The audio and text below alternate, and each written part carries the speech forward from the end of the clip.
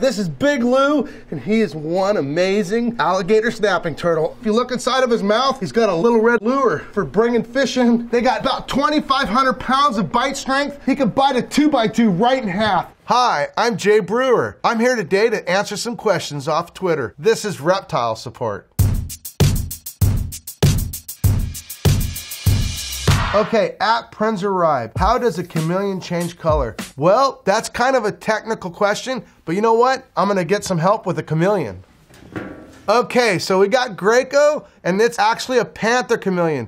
Now, if you see, they don't really change color. They just modify the colors that are there by squeezing open and close and dilating like your eyeball. There's another cool part about him. He has two eyeballs that work completely independently. So he's actually great at catching his bugs and insects, and look at how beautiful he is. At Maggot Stomp, do alligators chew their food? Absolutely not. And you know what? I think we'll go feed Darth Gator, our giant gator, and you'll see, he just swallows it whole. Okay, this is Darth and Gomer. Darth, let's show him. Do you chew your food? Oh. There you go. He doesn't chew his food, he swallows it whole. The only time you would even consider it kind of chewing their food is the attempt of maybe breaking the shell of a crab or something like that. At Jack Vandertol, if you were bitten by a venomous snake, would you know what to do?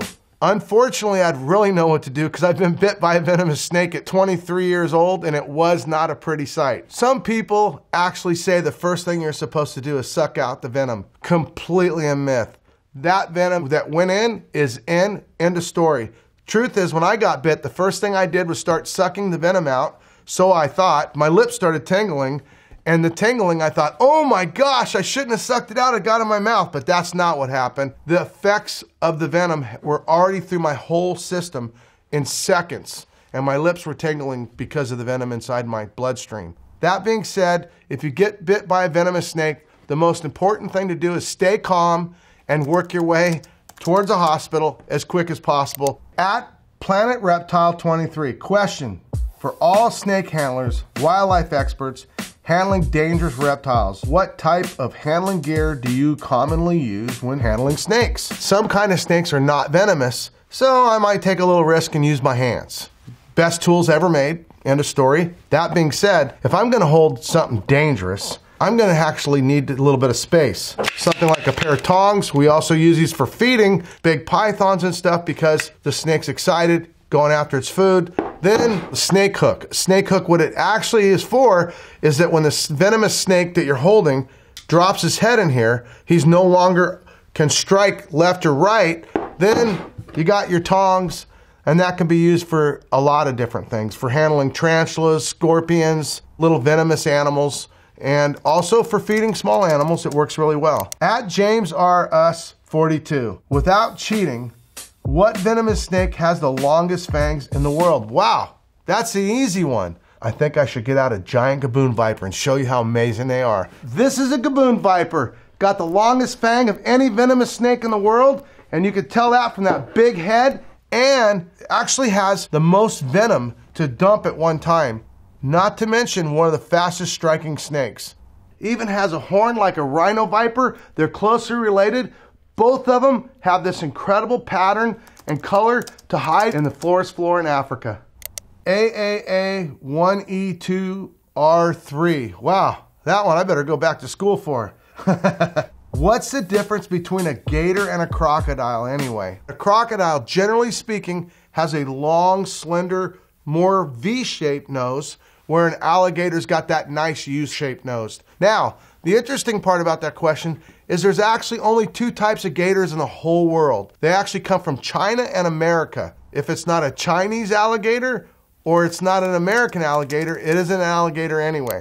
At Tango89, how do eyelidless creatures clean the moisture of their eyes? You know what? I think I'm gonna cheat on this one, get a subject out to show you. This is George, the giant New Caledonia gecko, largest gecko in the world. Now, geckos a lot of times have eyelids, but they don't close completely. This one has no eyelids, and what it does is actually just lick their eye like a windshield wiper. Kind of wild. But then when you have a snake, for instance, it doesn't have eyelids either. It gets a brand new lens every time it sheds. Pretty amazing. Okay, at Graham R. Kidd, can reptiles be said to have personalities? Absolutely. So I have a lot of monitors, lizards, and they have a lot of personality. So today I'm gonna play with one of them and let you see what a rambunctious little critter this particular one is. And maybe we'll get a second one out and you can see how calm and relaxed the other one is. I'm gonna show you a little mini dragon that's got tons of personality. Come on, come on, come on, come on, come on. Here, come on. So we're gonna take him for a swim. Here we go, whoa, there we go. So you see, every animal's got a little bit different personality. This guy here is a pure swimming, hunting, wild creature.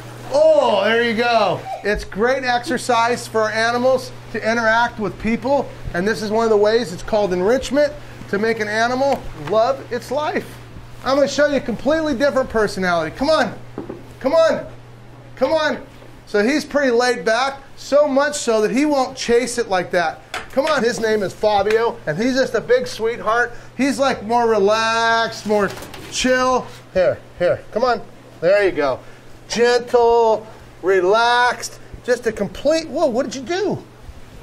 Vanishing chicken. The other guy, if I tried to do that, he'd have my hand, but all of them are very cool. Each one's a little bit different, kind of like you. At Unamary, what if dragons exist in real life? Oh God. I'm gonna show you some footage of a giant dragon in Komodo Island.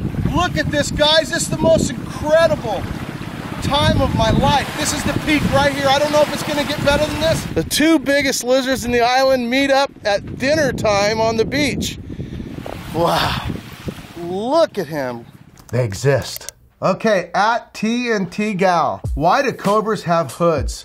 Actually, it's to make them look big and scary. When they jump up, they triple their size, they start making a loud noise, and it's gonna scare off any animal that's gonna attack them. At Swagna, are iguanas dangerous? Can they bite? So the funny part is I think iguanas are the most underrated animal for being dangerous. Not only do they have razor sharp claws, they have an incredible bite because they have to bite through lettuce, leafy stuff, and get a clean cut. So unlike a snake that has really no bite except long teeth to hang on, these teeth are actually for cutting. I've seen some horrible bites from iguanas, but let me show you how beautiful they are.